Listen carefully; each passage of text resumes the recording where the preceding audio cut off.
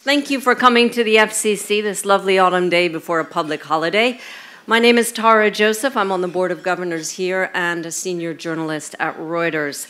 What a treat to talk about U.S. foreign policy in a club that focuses so much on China, and what a treat as well to discuss Russia and its role in foreign policy in the upcoming U.S. elections in the United States. I think we can all, even this far away from the U.S., feel a whiff of Cold War politics going on, especially with what is happening in Syria these days.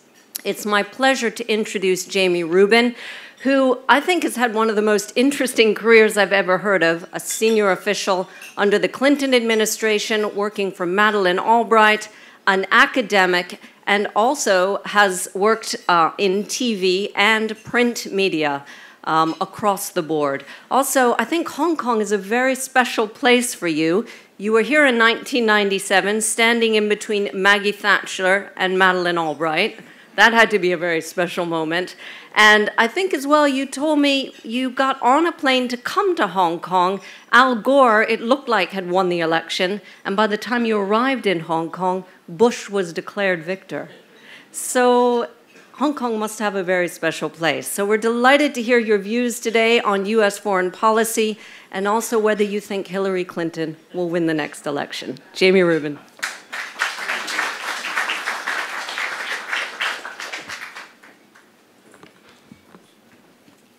Well, thank you all very much, and thank you very much for that introduction. It does, remembering those two events that you described, and really with Maggie Thatcher and Madeleine Albright, we were on the porch, and if you remember, for those of you who were here, it was raining, and so everyone was in their umbrellas, so we were packed in, and I remember that you could barely see the fireworks, but Madeleine Albright was this close to this cheek, and Maggie Thatcher was this close to this cheek. And that's an image I've had a lot of trouble getting, coming to grips with. And that's about all I have to say about that. When I used to stand at a podium, really exactly like this, same height, my hands like this, I was the spokesman for the State Department for several years at a time when the United States was very comfortable in its role as we like to call ourselves, the indispensable nation. We were comfortable with our leading role. We didn't do everything right, although I never would have admitted that then. But we were comfortable in exerting the power of the United States.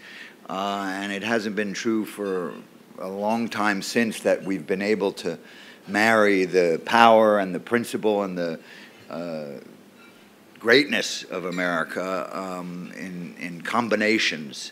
In many ways, George Bush brought us one swing of the pendulum to reaching 10,000 miles across the world and overthrowing a government, and it went really, really badly, and we're still paying the terrible price for it.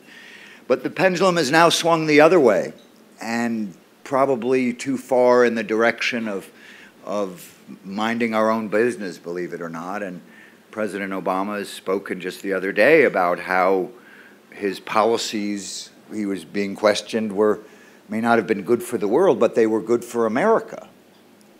And I'm not saying that President Obama is an isolationist, because he's not, but that mentality is one that is new and unique over the last several years, to have such a focus on what is called nation building at home rather than foreign policy abroad. So the pendulum swings under 8 years of Bush and then 8 years of Obama brought us to a point where, you know, I think I have it with me. I'm sure you've all seen this, but, you know, you have the cover of The Economist with George Bush, Barack Obama, Vladimir Putin, and President Xi playing poker, and they're all playing, and they're all at the same table. And at least in Syria right now, the United States is not holding all the high cards. Just think about the fact that a story was going around the other day that the Iraqi government, the leading members of the Shiite party of the Iraqi government, were talking about asking the United States to step back or step out, and the Russians to step in. So the country that expended tens of thousands of wounded and killed Americans, $1 trillion, ruined our reputation worldwide, both for the decision to go in and the incompetence with which we have acted since then, brought these people to power and got rid of Saddam Hussein, and they want to substitute the Russians for the United States. Now, I don't think that's going to happen, but I think it's under serious consideration, and just that alone is pretty depressing. But let me get directly to the topic just for about 10, 15 minutes, and then take your questions to the... I gather we have at least some in the journalistic community, and I was saying at the beginning, when I stood at this podium, I had this group of people, mostly journalists, in front of me at the Spokesman, and their job was to ask the questions, and my job was to avoid answering them. But today, I don't have to avoid answering them. I can answer them. I'm speaking for myself. That's one of the good parts of being an academic or a journalist. You can actually, well, I'm a columnist, luckily enough, so I can express my opinions. Foreign policy and U.S. elections is a very complex topic. There actually hasn't been a lot of scholarship about it, but I feel like I've lived it for the last 25 plus years of my professional life. My first job was as an arms control analyst for a think tank during the height of the Cold War. So for most of the Cold War, it was pretty easy to understand the politics of foreign policy. The Republicans were the hawks. The Democrats were either doves, or they liked to call themselves owls because they were wise. And the debates fell into pretty standard categories. The successful Democrats were those who avoided a label of being too dovish, and the successful Republicans, in many ways were what is gone now, the internationalist wing of the Republican Party, of the George Bush Sr., the father, Richard Lugar, and others like that.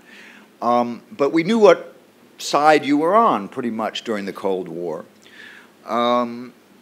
And so when the election rolled around, everything was pretty simple. For those of you old enough, you may remember a Democratic candidate named Michael Dukakis, who was caught wearing a helmet and riding around in a tank, and that helped him lose the 1988 election to George Bush Sr. When the Cold War ended, when communism fell, it got very confusing. And in fact, Bill Clinton won in 1992 largely because foreign policy wasn't part of the election. And he coined that famous phrase, "It's the economy, stupid." And because if foreign policy had been part of that election, George Bush would have won handily. Let's remember, George Bush, the father, won the Gulf War exactly the way he said he would. He gathered together a coalition with hundreds of thousands of Syrian and Saudi and Arab troops, had a UN resolution. The Japanese paid for everything. and the U.S. suffered very few casualties, and the enemy was a clear-cut monster with nuclear weapons. He really had them back then, or nearly had them. So George Bush Sr. was Barack Obama said he modeled his foreign policy after George Bush Sr.'s foreign policy. But Clinton won the election because it was gone from the concerns of the electorate in '92. In '96, I worked for President Clinton's re-election campaign. My job was director of foreign policy, and I wasn't very busy. And I remember Hillary Clinton and I had a bet. I think Sandy Berger, Hillary Clinton, and I had a bet. It's the second debate. It's in San Diego. We're at some site in San Diego, and we bet as to the number of questions in the debate that would relate to foreign policy. The winning number was 3 out of like 45. And that was only if you counted the third as a question about the naval base near San Diego. That was foreign policy. Otherwise, it was 2. And then 2000, remember, think about this. In 2000, George W. Bush, now the son, was the moderate, wasn't interested in foreign policy. Said we should be a humble nation, and the likes of me and Bill Clinton's administration were too mouthy, too talkative, too uppity about, you know, America's leadership role, and that we should, his phrase was, we should be humbler. We should have a humble foreign policy. That was his critique of the Democrats, of Clinton and Gore by extension. And during one of the debates, the 1 or 2 times foreign policy came up, he criticized Al Gore for being too into nation building. I forget where it was, maybe it was Rwanda or Somalia or something. He was saying that you Democrats are, you know, making a mistake by doing nation building.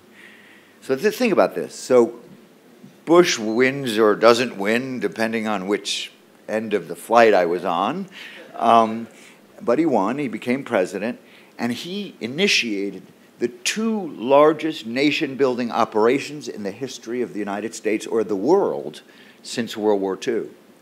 And arguably, we've spent more money in Iraq and Afghanistan, certainly American money, than we spent in Germany and Japan.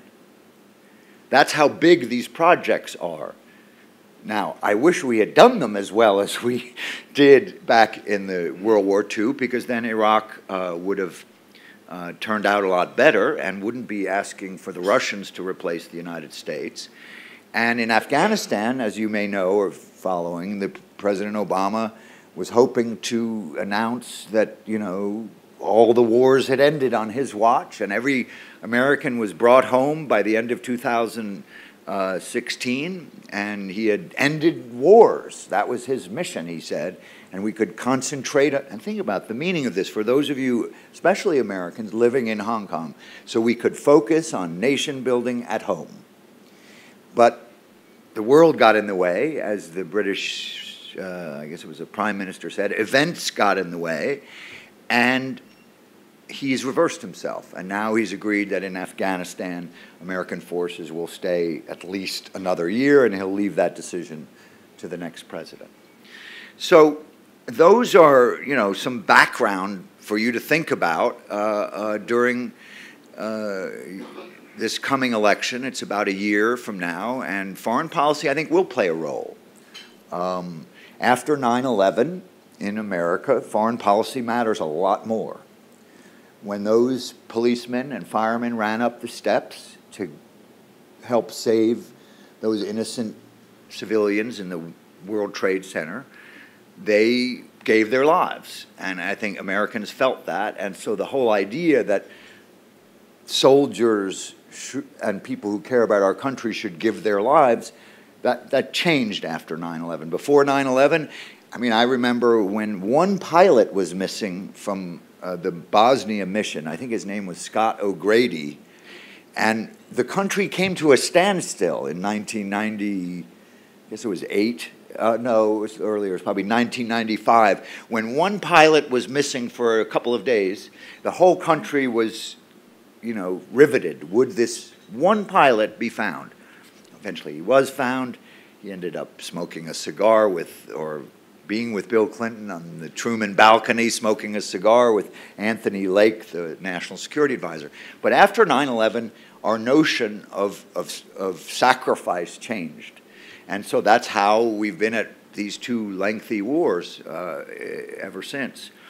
So foreign policy will play a role, but there will be something new, and we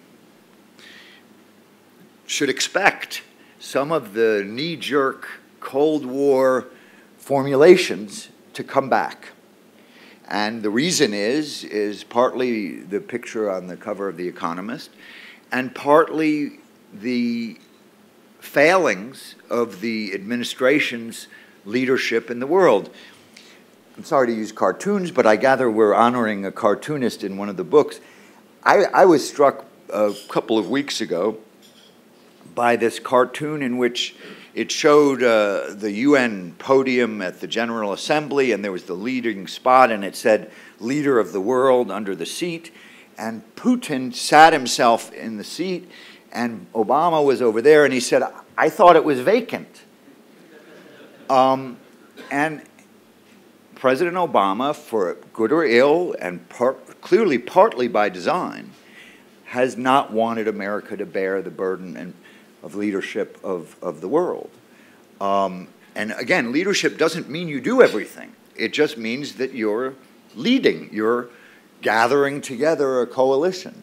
I think that's when the world works best, when the United States is gathering friendly, allied nations together to do something. If we do it alone, we saw what happened in Iraq. If nobody does it with leaders, or let me give you a better example, Libya, we did leading from behind, we said. And look what happened. Gaddafi was gone, but there was no leadership after that, and it turned into a mess, and we're going to be paying for that for dozens of years. In order to do the complicated business of foreign policy in a complicated world, somebody has to be in charge who's got the wherewithal militarily, politically, financially, economically. The European Union isn't capable of that. They're barely capable of agreeing on how to deal with the incoming refugees, and that's going to be a long time to come. There's no other country who's willing. China, which we can get to, is just beginning to see itself as having any role outside of the region with its very modest contribution to peacekeeping. I'm going to just end by suggesting to you that where you're likely to see an unusual focus is on Russia and Vladimir Putin. And because the decision of Russia to enter into Syria in such a big way, coming on the heels of its invasion of Ukraine, its absorption of the Crimea, is pretty much the worst thing that's happened in American foreign policy in a long, long time. You have a government that has thrown away 40, 50 years of rules of the international community in Europe, invaded Ukraine, absorbed Crimea. Whether you think it should have been Russians all along, one thing the world thought it agreed on was that you don't invade smaller countries and absorb them into larger countries. And Putin did that with really rather modest consequences. And the key was he thought he could do what he's doing in Syria with no consequences. He thought he could mislead the United States, mislead the British, mislead the Europeans, tell the world he was fighting ISIS. Everyone forgot, if he wanted to fight ISIS, there's been a coalition fighting ISIS for the last year. He didn't seem very interested in that over the last year. He obviously wasn't interested in fighting ISIS. So he misled the leaders at the United Nations and entered a war in Syria. For the first time, Russia's entered a war. And look who it's entered a war with. Iran, Hezbollah, and Bashar Assad. And if the Syrian war wasn't so messy, we would be able to focus on the fact that Bashar Assad and his intelligence services have been engaged in a massive campaign of mass murder, documented with pictures. The photographer of the dead bodies defected, and he had a computer disk, and he said he worked for one intelligence service which wanted to be sure that it got the credit for the killings over another intelligence service. And he came out with pictures of tens of thousands of murdered prisoners. I don't need to remind anyone in this part of the world. We have Cambodia in the part of the world where I live now, London. We have Bosnia. We have the Holocaust. That's pretty much the worst kind of behavior human governments can engage in. That's the Syrian regime that Russia is allied with. Hezbollah, I hope, speaks for itself. The Iranian government may have made a deal with on its nuclear program, but I think we can all agree has not been the leading civilized country in the world when it came to the hostage crisis, or any number of other activities. So this is Vladimir Putin, just a few years since we thought Russia might join NATO, is now fighting an actual war, a hot war. Not, you know, supporting, providing some weapons, financing. They are fighting a hot war in the heart of Europe with their aircraft, their artillery, potentially more than that on the ground, with Hezbollah and Iran and the Syrian armed forces. I think that's going to get a lot of attention. I think the language you're going to see is from Republicans, and what they'll start with, and I'll end with this, people laughed at him. President Obama mocked. I'm a Democrat, so I'm just telling you what the facts are. This is not said happily. Mocked Mitt Romney during a debate in 2012. He mocked him. He said, "Are you saying we're going to go back?" I think he said something like to the days of the catapults and the bows and arrows, because Mitt Romney said that Russia was the biggest strategic challenge we faced. Everyone's forgotten about that. Romney gave this quote somewhere along the campaign trail that he was asked, "What's the biggest problem you would face as president?" And he said Russia, and he had his reasons. And I'll agree, it was probably a little overstated. But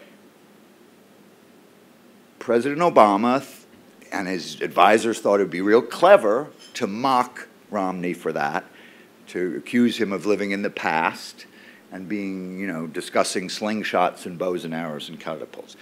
I can assure you we're going to hear that quote again when the campaign comes around. Because the truth is, and I know you talk about China a lot, and I'm happy to talk about that. I just came from Burma, where they've been thinking about China a lot. Russia is now a major, major problem for the stability of the world.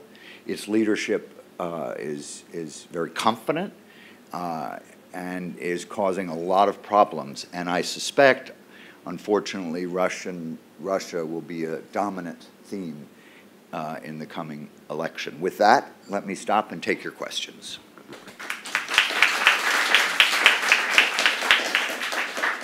Thank you very much. If you just want to raise your hands, we'll bring microphones around to you, starting right here. And then I'm going to let you choose your own questions. Okay. You're pretty good at that. I don't think I'm needed here. Nigel Sharman. And without trying to channel Bill O'Reilly too much, I mean, I think there is this sense that America and Obama are being pushed around presently. Where do you think Hillary stands on this? Because presently it's difficult to know exactly what she stands for. And what sort of America does she want to lead should she win? I think if anyone has looked at my resume, they would know that I am friendly and supportive of Hillary Clinton. In 2008, I was a formal, you know, it was called a surrogate on CNN and debates. So I did speak for the candidate then. I'm not going to do that today.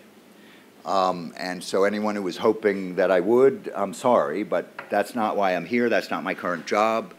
And I'll be happy to tell you what I think and give you a few facts that might give you some either happiness or unhappiness about Mrs. Clinton.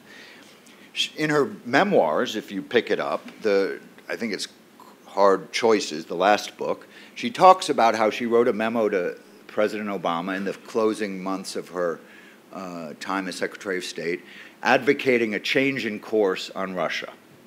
And she said she had concluded that we are no longer in a position to get much business done with Vladimir Putin, and that they are heading in the wrong direction, and that we need to respond accordingly, that we should not be pursuing business as usual with Russia any longer.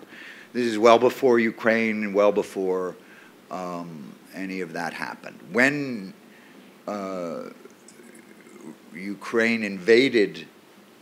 when Russia invaded Ukraine and took Crimea, you know, she was quoted in a news story making the factual analogy to what happened in World War II with another large country taking over a small country in Europe. And that became quite controversial. I say that because I think that while the reset that President Obama's administration engaged in after George Bush's administration was smart enough at the time.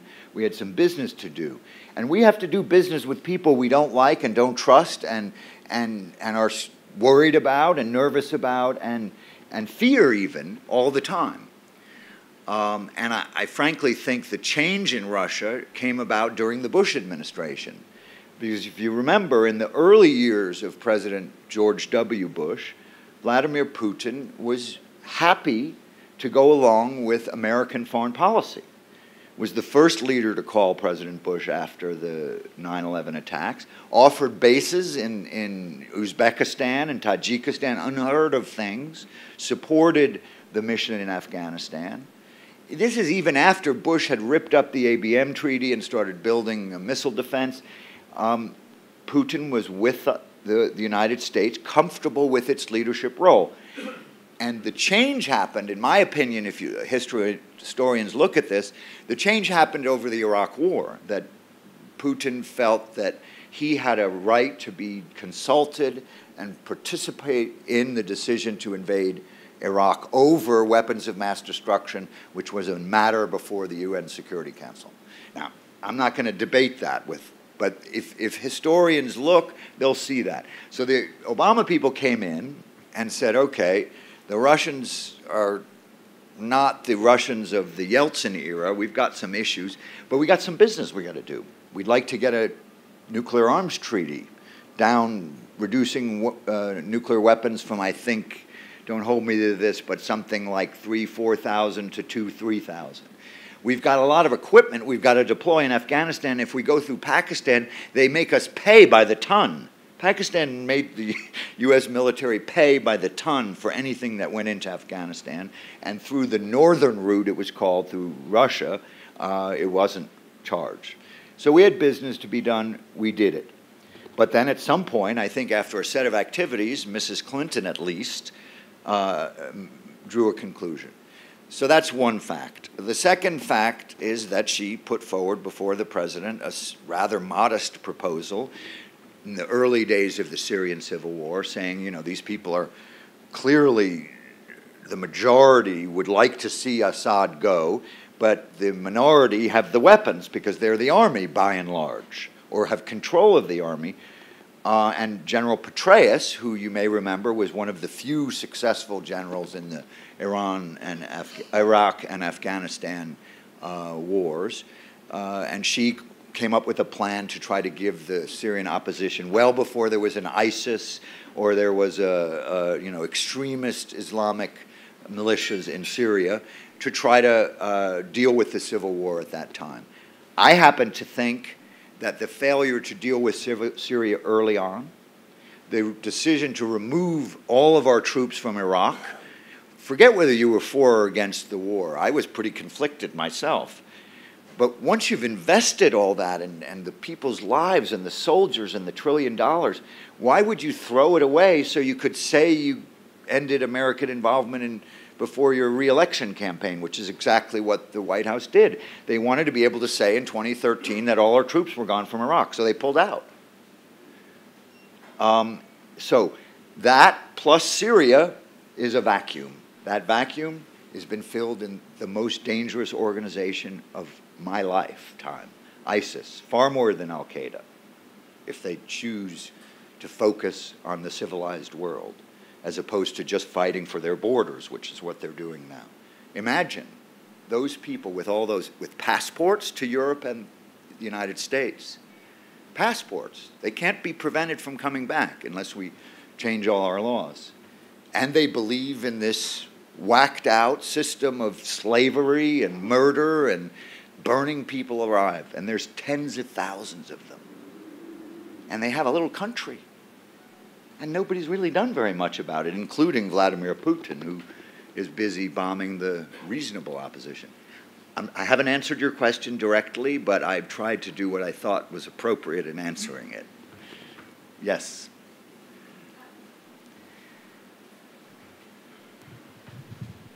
Many years ago, I got lost in Damascus. It was very stable, it was safe.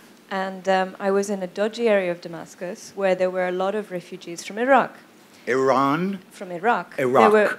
At that time, there were millions of refugees from Iraq in Syria. And one of the people who showed us around showed us, see here, me, I fought in Chechnya. Right? So I know from personal experience that there is a link to Chechnya. So I think the Russians do have some kind of interest.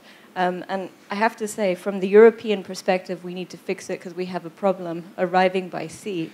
Now, my question to you is, in this moment, how do you see a solution to Syria? Right. I don't think anybody doubts the Russians have a major problem with Islam. Big problem, not just Chechnya, but a whole number of countries. I suspect they didn't help that problem by invading and flattening Chechnya and murdering anyone who challenged them. And I suspect they've got a bigger problem now that they've joined forces with Assad, who's now the biggest murderer of Sunni Muslims in the world, and the leader of Shiite Islam, Iran. The Russians are now the enemy of the Sunni world. Now, that may be good for them or it may be bad. I suspect it's bad. But that's not the issue from America's perspective. From America's perspective, it's should the Russian president have a relationship with our president in which he says he's going to fight ISIS and he wants to create a coalition to fight ISIS and says he's going to do that, and then you turn around and he's started bombing rebels who we were supporting who have nothing to do with ISIS. That's called power politics. That's the poker game. Not about whether he has a legitimate interest in Islam, which he clearly does. And you've actually made a really interesting point. Back when Syria was less of the enemy of the modern world, Bashar Assad was working to create ISIS, was helping the regime elements in Iraq to create people to go in and fight the Americans. And we used to go to when the U.S. government used to go to Damascus and say, shut the pipeline between Damascus and Iraq so these people don't go in and kill American soldiers. The them was ISIS, meaning the extremists from this particular group of people who morphed into ISIS. ISIS is what Assad wanted. He is happy to have ISIS. He wants a choice between him, the moderate, secular, Western, you're correct, safe, Damascus, Syria, Assad, and ISIS. And then he thinks the whole world will choose Assad, and Russia being the first of the bunch.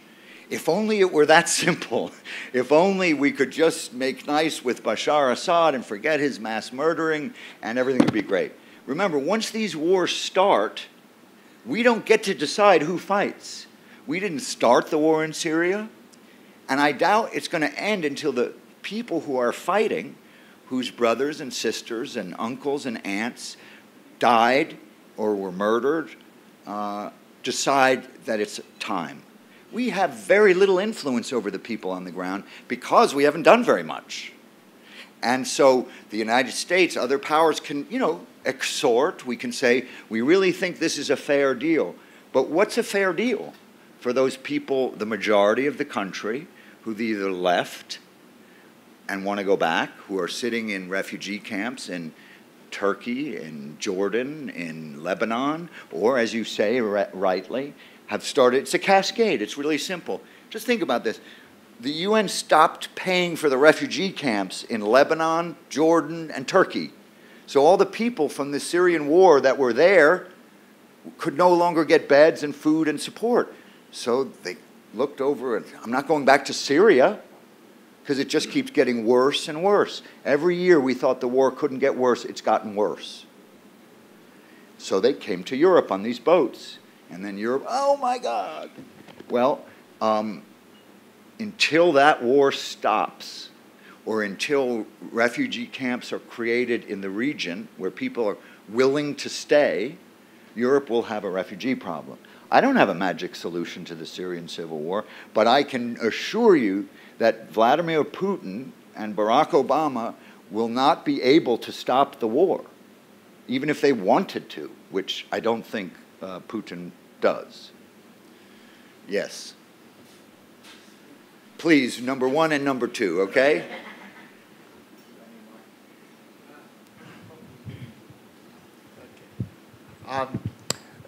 Thanks. I'm going to turn you back to U.S. politics a little bit, but if you don't mind. Mark Michelson from IMA Asia. One commentator has described the possible, whoever is chosen as a presidential candidate this time as likely to be populist, nativist, and protectionist. That was Fareed Zakaria as well as many others. First of all, do you agree with that? And maybe even a Democrat if it's Bernie Sanders.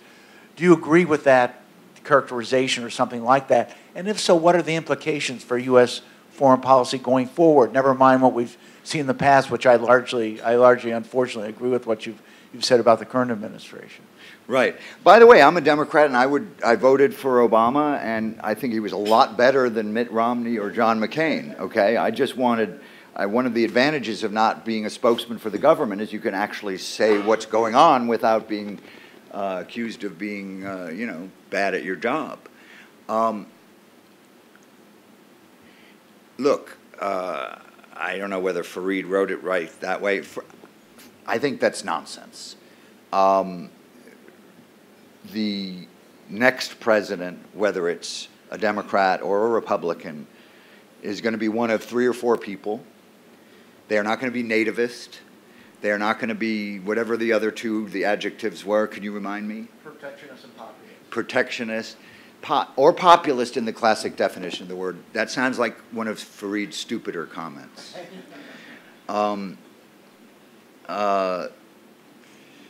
They are going to be responding to the pendulum. I believe the pendulum swung too far under Bush this way. I believe it hit its, I think the word, is it apogee over here? I've always wondered about that one. Yes? Apogee, I think so. The height, yeah, the height. And so it's going to come back to the middle. We're going to be willing to be engaged in the world. We're going to recognize that inaction has a big price. The Europeans are paying a huge price for their unwillingness to do anything about Syria for 4 years. Simple calculus. We didn't tell the war to start. No matter the opposition grew because they were tired of living under Assad and they saw change in the rest of the Arab world. Whether you think it was safe and happy or you think it was, horrible, they decided that, and they started fighting. And they actually didn't even fight. What they did was just have a little demonstration, and then this crazy regime, they went and found the children of the demonstrators and brought them into the police station and mutilated them and then delivered the bodies to the demonstrators. Okay, that's how the war started. And then you can imagine that might create, in a period of Tunisia and Egypt, further demonstrations, further outrage, and eventually violence. Yes, President Obama said that Assad has lost legitimacy. I've seen people say that somehow, therefore, everything that happened since is his fault. That doesn't make a lot of sense to me. The United States is neither capable of solving every problem, nor to blame for every problem in the world. There's a place in the middle where we could decide to act if we believe it's in our interest, and if we exert our power and believe it's worth doing, we can influence events. But we were never able to solve all the world's problems ourselves, or even with great coalitions, especially when a people decide to fight their leader who've been oppressed for a long period of time. So I hope the next president is conscious of the cost of inaction as well as the cost of action. Look, in a way, what I worry about is that the Republicans will have learned nothing from the Iraq War and want to do it again in some other country. And the Democrats, who I don't agree with, overlearned the lesson of the Iraq War. There is a happy medium. There is a place where legitimately the interests of the world are benefit from an American leadership role. I happen to be involved in one I still think holds up after all this time, and that's Kosovo. Small place, I grant you, but there was a classic case of a genocidal leader trying to kill a bunch of people, and the same kind of ethnic battles. It's always pretty much the same. Everyone thinks they're supposed to get everything. And we intervened. We had the world's support. We had a plan for what to do if we won in the form of a peacekeeping force. You can't just let these things solve themselves, and this was crucial. We had the rebels agree in advance that if we helped them, they'd put down their arms after they won. And then we provided aid and money and military police. And now these people that everyone thought were these crazy Albanian Muslim weirdos are now prime ministers and presidents. And if you go there, it looks pretty much like the rest of southeastern Europe. So it's doable. Kosovo was small. Afghanistan was big and far, far more undeveloped. And Iraq had suffered through sanctions. But I think we didn't do it very well. Even if you were against going in, I think everyone would have wanted Iraq to at least succeed so that the people there could live a relatively normal life and the war would not continue on end. You know, I mean, this war is still going on, and it's 10 years ago. More, I'm getting my dates wrong. It's 13 years ago, 12 and a half years ago. That's Iraq. So there is a happy medium. I don't agree with that column. We're just about to go God, to 2 o'clock. I give such long answers. So, yes. Mike, one last quick question. Sure. Mike Rouse, thank you so much for the answers, which, if I may say so, have been even more exciting than the original introduction. I wanted to ask you one more question. When the Republican circus began, there were 17 clowns. We're now down to, I think, 15. Would you, as the numbers get winnowed down as the debates go on, would you like to speculate about who will be the last 3 or 4 standing and who will be the winner ultimately? Well, I don't know, obviously, and you asked me would I speculate a little bit, and I will, because why not? I have nothing to lose by speculating on the Republicans. Donald Trump will not be in the last 3, okay? He's a lot of fun now. These reporters have, it's a year before the election, okay? A year. And it's months before the first voting of primaries. And they've been covering it for a year already. It's exciting to have a guy say all this literally crazy stuff. But if you peel it away, it's worse than crazy. You know, it's the part of American, politics that makes me ashamed sometimes. It's this sort of, it's the kind of thing people say in bar stools as solutions. Let's build a wall. I mean, you live in a place that's very near China. You know how ridiculous it is to suggest we could build a wall. We're not going to build a wall and solve the problem with Mexico and immigration from southern South America. So people like that will go away once real voting starts. People, find it interesting. And there is a wing of the Republican Party that is kind of angry at the fact that Democratic president is in charge and the Republicans can't stop him, and the last Republican president they had made things worse. I mean, think about it. Imagine if you're a Republican and the last time you had the White House for 8 years, you lost wars and you cost us trillions of dollars and you left with a financial crisis, the worst since the Depression. You could see why they'd be pretty mad. So it's not a happy place.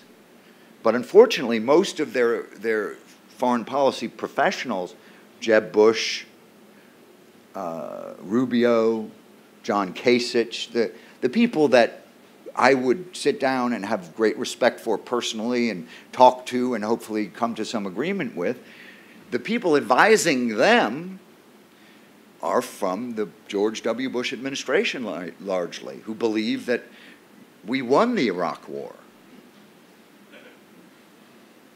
I mean, there's people who believe that. Saddam Hussein is gone, and everything since is not really our fault, and that's what happens. And I guess the phrase was "stuff happens." And so there's going to be some serious arguments about these sorts of things because there is still a very different view about how much damage Iraq did to the United States' reputation, to the region, to stability in the region, and to the soldiers who had to fight the battle. Imagine, you know, you were just whipsawed from one side to the other. We're winning, we're losing. It matters, it doesn't matter. We're pulling out, we're going back in. And you lost a leg in that war. Imagine how mad you are. So it's still very, very intense, the Iraq War, and there's a real difference of view among those, I think, largely Democrats who believe that the costs have clearly outweighed the benefits, and those who still believe that, as Jeb Bush, who's a very reasonable, intelligent guy, said, if he had to do it over again, he probably would do it over again. There's a big gulf between those. So the last three standing would be? I named some names. Jamie Rubin, thank you very much for joining us today. We do have a small gift from the club to say thank you and wish everyone a wonderful afternoon.